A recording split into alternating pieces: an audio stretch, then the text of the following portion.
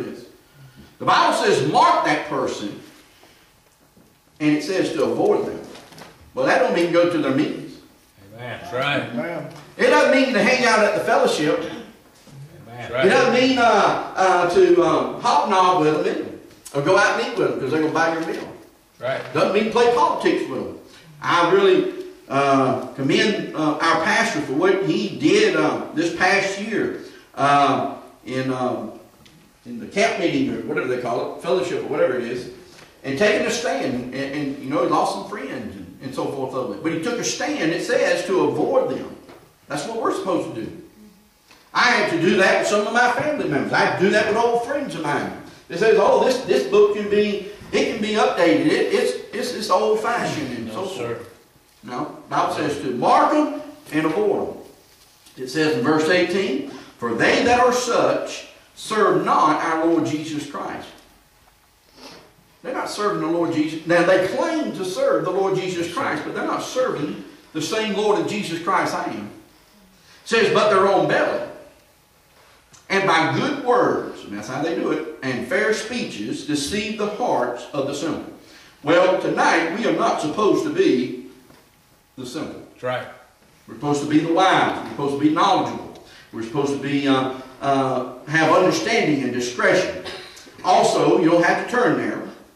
Now, I can't pronounce these names anyway, so I'm just going to give you this. In 1 Timothy, Paul gave us the example. In 1 Timothy and 2 Timothy, Paul marks 9 individuals. He gives us 2 in 1 Timothy chapter 1, verse 20. He gives us 2 more in 2 Timothy chapter 1, verse 15. He names one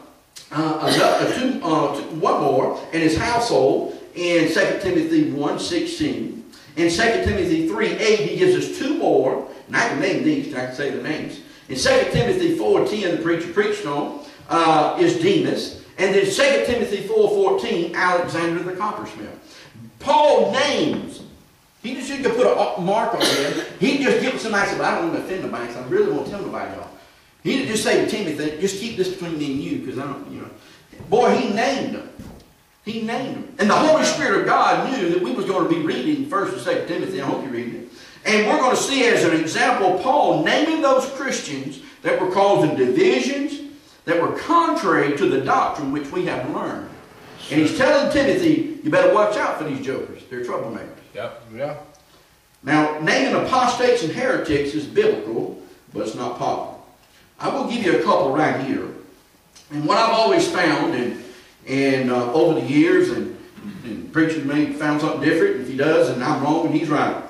What I've found is if someone's not giving you a doctrinal statement, if they have a ministry, or if they want to call it a singing ministry, or a preaching ministry, or they're a preacher or an evangelist or a missionary board, they don't have a doctrinal statement up there, there's a reason. Yes, sir. They're trying to hide something. Yes, sir. They're trying to appeal to the masses. Yep.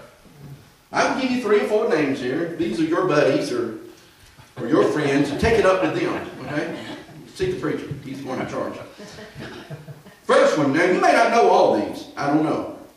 I don't know how often y'all get out or look at things and listen to stuff. Number 1 is C.T. Townsend. He has no doctrinal statement. 1 is Joe Arthur, very popular preacher and evangelist. Tom Messer of the Trinity Baptist College. Now you would think of all people. Yes, sir. A college don't have a doctrinal statement. Why is that? You got to think and wonder about that. Phil Kidd, I know you've heard of him. He has no doctrinal statement. Now I got this from a good source, a very good friend of his. He didn't tell me I could share it. But I can tell you that his 2 sons had just started contemporary churches, Phil Kidd's. And that he condoned them on his website. He said, that's great. They took off Baptist off their names. And he said, that's okay. You don't have to have Baptist in your name. Now, that's a real problem. No wonder he has no doctrinal statement. And our neighbor right down the road is WKJV. You would think that a radio station would have a doctrinal statement. But they don't. I will give you a good, just kind of short to the point, example of someone who has a good, it's not extensive, by a long shot. And it says, we believe the Bible to be the inspired, infallible, authoritative Word of God, preserved pure, accurate, and without error in the King James Bible. Amen. And then they give references. That's Dr. Greg Little of Victory Baptist Church in College. Now I'll give you this other guy. It's more extensive and more in-depth. It says, we believe that the Bible is the Word of God, just like it says. We believe that the King James Bible is the Word of God, the Holy Scriptures. All 66 books of the Bible are complete. We believe the Holy Scriptures of the Old and New Testament to be the verbally and plenary, inspired Word of God. The Scriptures, King James Bible, is inerrant, infallible, perfect, pure, inspired Word of God. That God has preserved His Word from the beginning of time. Therefore, the Bible is our final authority concerning all matters of faith and practice. The Scriptures shall be interpreted according to their normal grammatical historical meaning, and all issues of interpretation and meaning shall be determined by the pastor and him alone.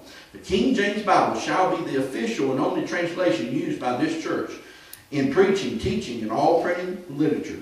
The King James Bible does not merely contain the Word of God, it is the Word of God. We reject all other versions or perversions that are based on the critical text underlying them, such as the NIV, the NASV, the New King James, the TEV, the UBST, the RSV, the CEV, the the Holy Christian Standard Bible, the New Revised Standard Version, along with others such as the Living Bible, the Evidence Bible, the Message, the Bible, and Rhyme, etc., etc. We are a King James Bible believing church, not a TR believing church. It makes it plain. When the Masoretic Hebrew text or the Textus Receptus Greek text disagrees with the King James Bible, the King James Bible is correct and the Hebrew and Greek text is wrong. Yes. Every word, letter, punctuation, chapter, and verse division has been preserved, inspired, infallible, and inerrant in our King James Bible. So I'll let you guess who that is. The first question. First question I would suggest that you write down. What are you laughing about? That's what it was. I would have put ours, but I didn't have a copy of ours, so you have to forgive me. First question. If the King James Bible is your favorite Bible, if the King James Bible is your favorite Bible, what is your second favorite Bible version to use? You'll be surprised that I have gotten all kinds of responses from this on the internet. I have this up on our internet. People put, oh, I like the Holy Christian Standard Bible. Or I like the Revised Standard Version. Well, the answer is, I don't have a second one. That's right. Very few say that. I don't have no other Bible but the King James. That's the correct answer. Amen. If they say, oh, I have a second favorite, or many of them will say, oh, well, I use only the King James, and I carry the King James in the pulpit, and that's what we use. But, you know, in my private study, I like using this version. Wrong answer. Right. Amen. I have a bunch of perversions in my office. I got somewhere around 80-something. But I don't use them to study. I use them to show where they're wrong. That's right. That's why I use them. I don't study them. I don't read them. I don't go and see what scholar so-and-so says. I go to the King James Bible when I want to know what God says. Yes, sir. Right. Amen. There are 6 major translations that God has used, with the King James Bible being the 7th, which is the number of perfection and completion. Paul speaks of perversion found in Galatians chapter 1. Turn over to Galatians chapter 1. Now, there's no name to this perversion other than what he says. I guess that's good enough for me. But all of the perversions that I just read off that list, they all say this very thing. Look at Galatians chapter 1, verse 6. It says, Paul says to the Galatian church here, I marvel, and we should marvel too when our friends and our brethren do the same thing. I marvel when that ye are so soon removed from him that called you into the grace of Christ unto another gospel. Yes, You sir. put any perversion there you want to, and they preach another gospel. Yes, sir. They take out the blood, they change it to death, they take out hell, they take out the virgin birth, and right on down the line. Verse 7, it says, which is not another, but there be some that trouble you. You know what? We have some today. I just read off some. And I'm going to read off some more in just a minute.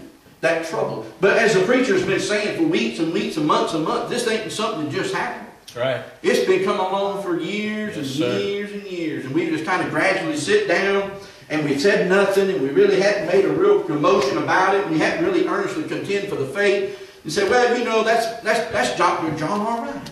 Yes, sir. It's okay if he says it. No, sir. Or that's Dr. Curtis Hudson. He's a great man. He's done a lot of good things. For sure, he has done a lot of great things. But if he corrects the Word of God, he's wrong. That's right. It says, which is not another. There's only one gospel. But there be some that trouble you and would pervert the gospel of Christ. Therefore, to me, a Bible definition of a pervert is someone who perverts the gospel. They're a pervert. Someone who creates this book, who adds to it, takes away, they're a pervert. Yep. That's what it says. That's the way I look at it. If I'm wrong, Yes, someone sir. tell me. So they're the pervert. Yeah, amen. That's worse in my opinion. Raping this Bible is worse than raping someone kid. Yes, sir. Is it not? Sure it is.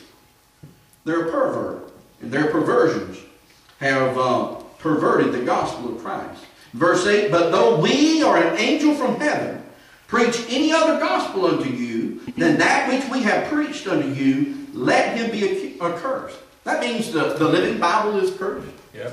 The NIV is a curse. The New King James Bible is a curse. And right on down the line, they're accursed. And I believe the men who translated them, Yes, and the sir. committees, I believe Yes, they're sir. cursed. That's what it says. Verse 9, if that's not enough, he repeats it and he says, as we said before, he just said it, it's not like they forgot it. So say I now again. Just make sure you got it. If any man preach any other gospel unto you than that ye have received, let him be accursed. And then he goes on to say, hey, are you persuading men or God? That's right. Who are you persuading? We're supposed to be children of God and supposed to be bringing pleasure to our Savior. That's what it says. I will give you a couple of examples, I believe, with each of these. This first question again was, if you didn't get it, if the King James Bible is your favorite Bible, what is your second favorite Bible version to use? By the way, I got to watch. That don't mean nothing. I got it. Bob Jones University. Listen to what they say about their favorite Bible. Quote, I got all this right off the internet, right off their sites, everybody out for it. Although Bob Jones University does not hold to a King James only position. Now, is that plain?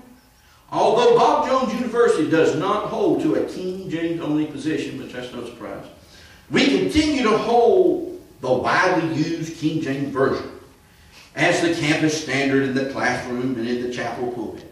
See, they hold it in their pulpit, and they teach from it, they say, but they're not King James Bible only. They belittle it. They got a second favorite. I've been there to the bookstore.